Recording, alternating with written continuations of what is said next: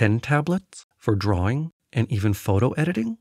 In this video, I'll give you my thoughts on a pen tablet, the Huion Kamvas 16 Gen 3. It's a 2K monitor that you can draw on with a specialized pen that senses pressure levels. It's also got 2 scroll wheels with center press buttons and 6 additional buttons.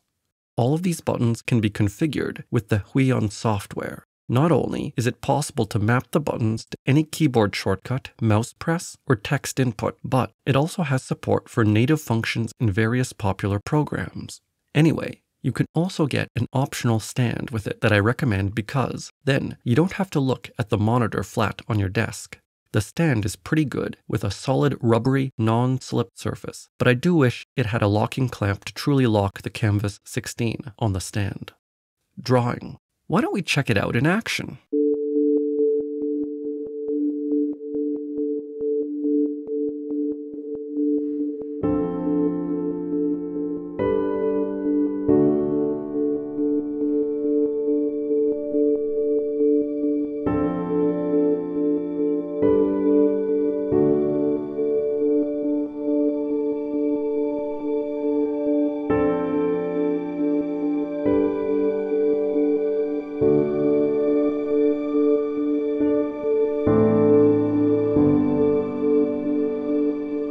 The Kamvas 16 Gen 3 is great because it's 15.8 inches, so you can see your entire drawing on screen.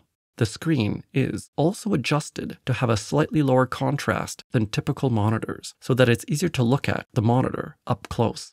But the best part about the Kamvas 16 Gen 3 is the pressure sensitivity. It's got 16,384 levels of pressure sensitivity, so it can capture a lot of subtlety with the pressure-sensitive pen.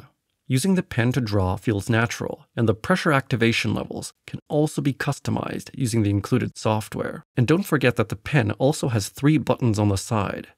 Overall, if you're interested in digital drawing, I'd say that the Kamvas 16 Gen 3 is a step up from entry-level drawing tablets, and it should be more than enough for most people. Photo editing.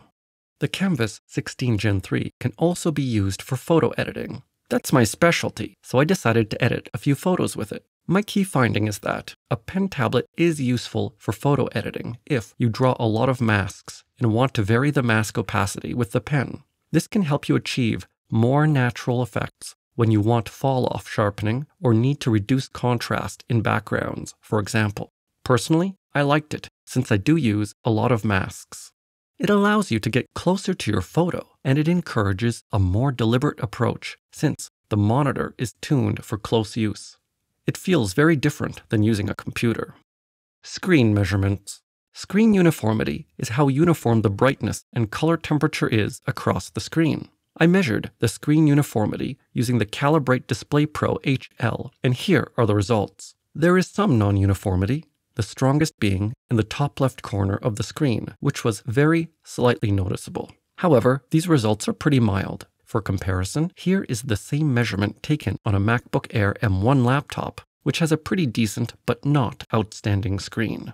Here is a graph comparing them both, with larger numbers being worse. We can see here that the Kamvas 16 Gen 3, which is shown in blue, is a much better screen in terms of brightness uniformity than the MacBook Air M1 shown in red. And to my eye, it looks pretty good.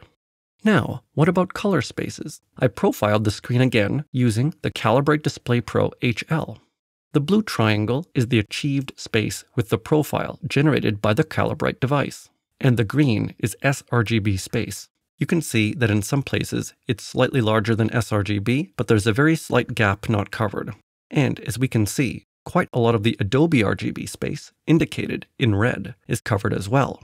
This justifies Huion's claim that the monitor does indeed cover 99% of sRGB and 90% of Adobe RGB.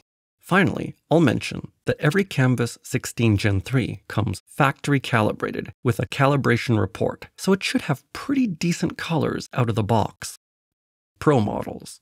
The main thing is that some of the newer Pro models, like the more advanced Kamvas 24 Pro, have wider color gamuts and more advanced displays, especially with the 24 Pro Gen 3, which has 4K, multi-touch, and 99% Adobe RGB coverage. Of course, the 24 Pro Gen 3 does cost about $1,400 US, so if you need that one, I think you already know that you do.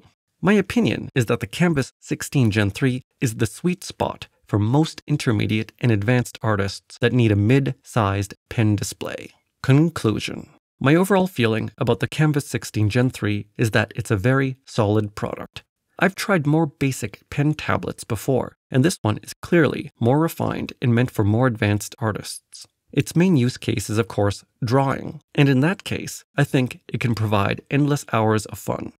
When it comes to photography, you might like it a lot if you happen to do a lot of local editing, or you combine your photography with illustration.